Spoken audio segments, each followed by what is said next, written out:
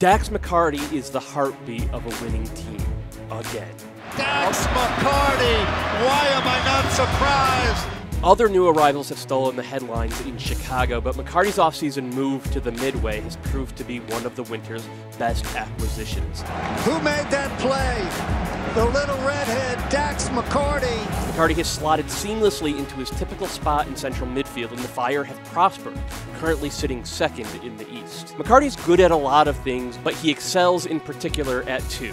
He is relentless in winning the ball back in midfield, and he is the best in the league at immediately playing those balls forward. McCarty showing that bulldog mentality. Case in point, his game-tying assist against Montreal. He wins the ball, knows exactly where to go with it, and sets up Louis Solignac perfectly. McCarty never lets a scrambling defense reset itself.